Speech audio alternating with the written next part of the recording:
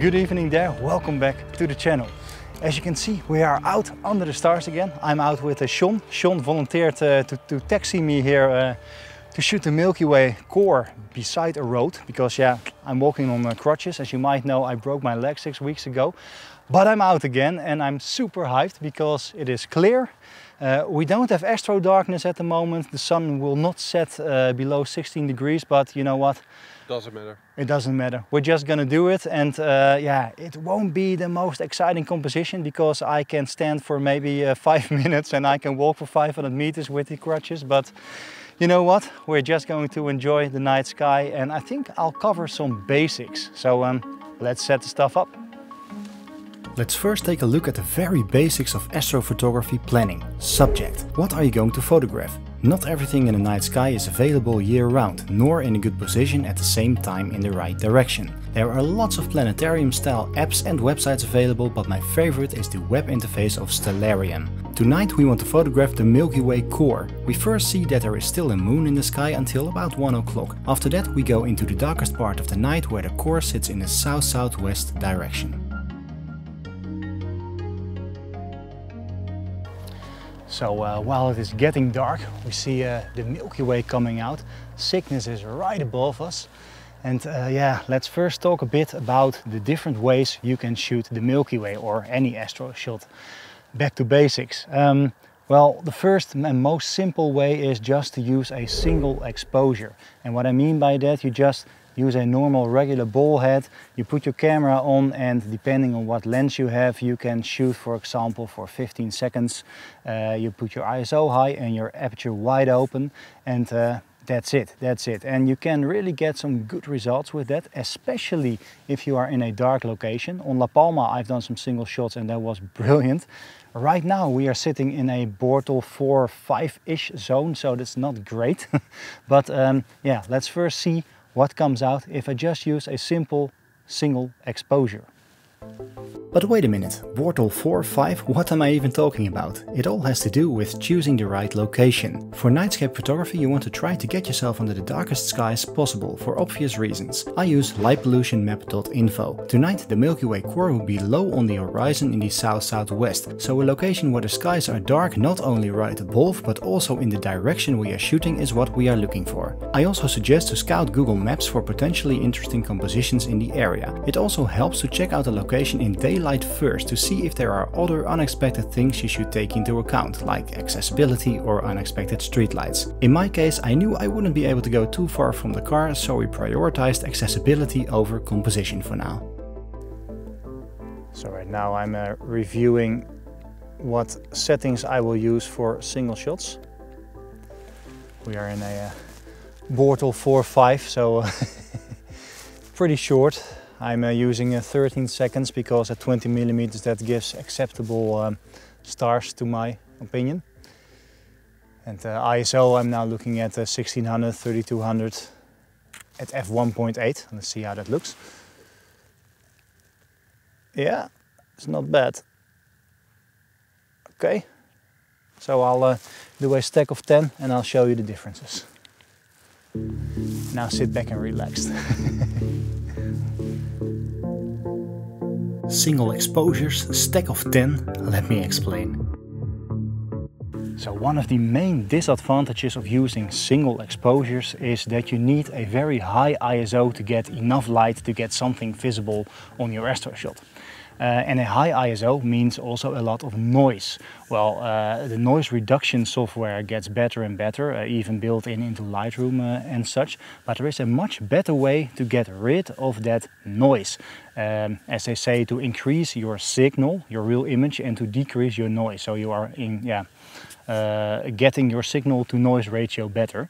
The technique used is called stacking. And stacking is just basically stacking different shots upon each other, only single shots. You can also do it tracked, but we'll talk about that later.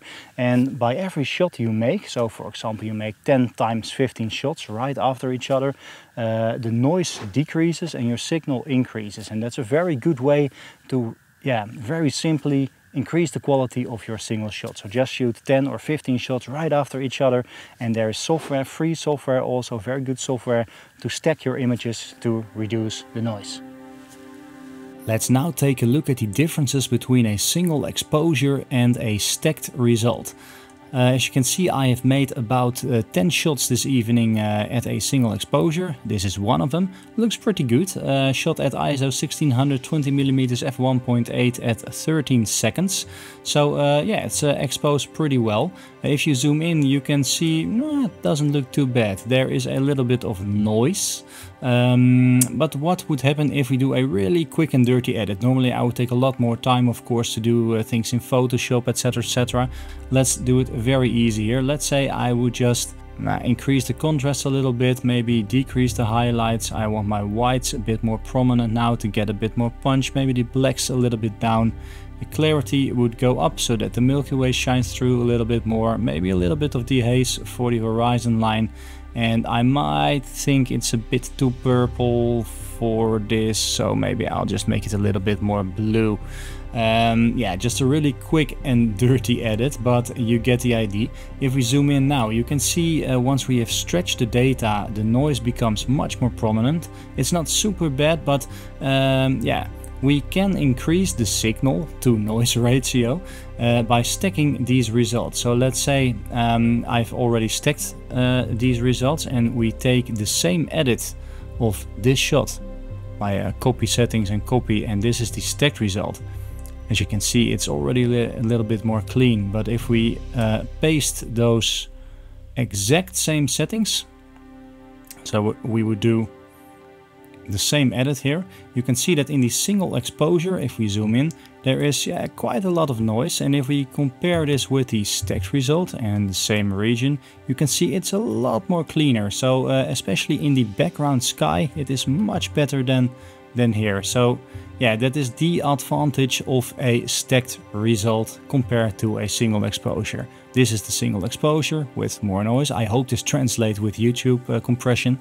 And this is a cleaner result, which is stacked.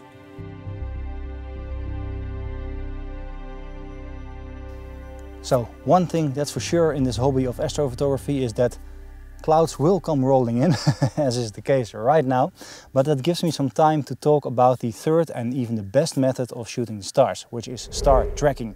We've talked about single exposures, stacking single exposures, but we could only expose for short periods of time, say 15 seconds. A star tracker compensates for the rotation of the Earth so that we can make 1, 2 or even 3 minute exposures, for example, without the stars becoming stripes or trailing. The advantage of making longer exposures is that you can use a sharper aperture setting of your lens, so the stars also in your edges will be sharper, but even more so you can use lower ISO settings. So that means you will have less noise, more signal. Yeah, all in all, it will be much better. And if you really have the time, like I have most of the time if I'm out shooting, is you can also stack tracked exposures. So if the clouds come rolling over, not come rolling in, but come rolling over, I will try to do a stacked track exposure of the Milky Way. But yeah, I'll have to see about that. Fortunately, clouds did go away and I could do a stack of tracked exposures. I'll show you the result later, but first something else called our eye. So what do we see there, Sean? The International Space Station. Yeah man, it's really bright, it's right. Awesome. There. Just no. in my frame. It's already there. It's already up there, Yep. above us. Super bright. Whoa, another satellite is flaring just below it. This is the second time ISS comes over. Yeah. About 45 minutes ago or so we also saw it. 90 minutes. 90 minutes. Yeah. So it takes about 90 minutes to make a whole round around the Earth. Yeah. And Bizarre. now it's entering my frame, so... You will get a nice stripe. yeah. Oh, 2 frames higher. So while my camera is doing the work, I'm just looking to the stars, all the different constellations. There you can see Cassiopeia, it's the W shape. Maybe you can also see Andromeda, it's pointing to Andromeda. And if we move up through the Milky Way, it's right in the zenith, right above us, we see the constellation of Cygnus. It's sort of the shape of a cross, I always say. And then if we dare go down, we're going into the core of the Milky Way. beautiful stuff. And there above Sean, you can see clouds come back. We can just see the plough, as they call it in the UK, I think. I call it the Big Dipper or Ursa Major. It's the little pen, and it points to Polaris there, which we use for polar aligning. Another basic part of planning your astrophotography is of course forecasting the weather. Things like wind and humidity will impact the quality of your shots. By far the most important thing though is stay as far away from clouds as possible. There are lots of sources for weather forecasts, all using different weather models. I particularly like windy.com.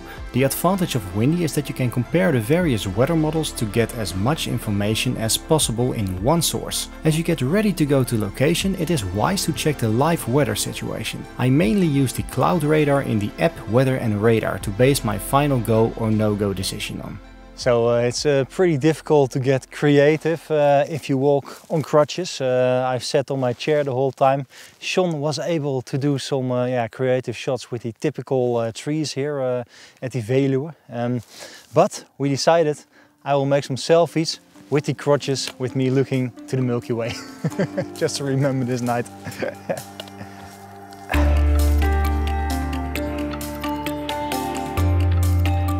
Did I say crotches or crutches?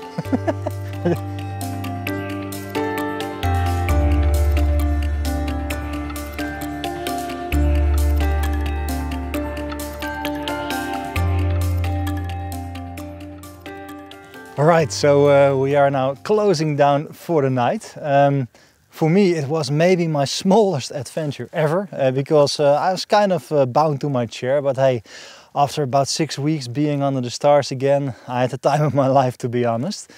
Shots will not be very creative. I've asked Sean to do a quick selfie as a foreground for me while sitting on my chair, and later with the crutches. Maybe that one's better. Yeah, maybe, but I saw, but I saw you running around shooting various trees and stuff. What? How did it go? I shoot multiple Milky Way shots. Yeah. And there are some lovely trees up here. Yeah, so, maybe some good foregrounds.